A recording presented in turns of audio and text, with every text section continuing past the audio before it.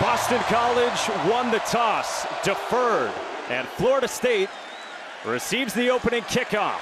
It's Trey Benson, crosses over the 20 with a seam past the 40. And Trey Benson is into the open field inside the 20 with a stiff arm. And how's that for a start for the Noles?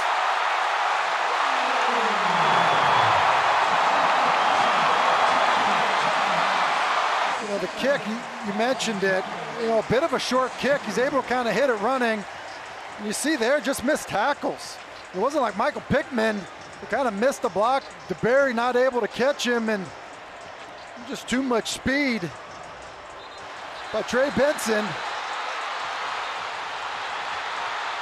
Talking this week about the running backs for Florida State, they were clear. They feel like they have a stable of backs, and Trey Benson obviously gets a crack with the ball in his hands. And look at Mike Norvell.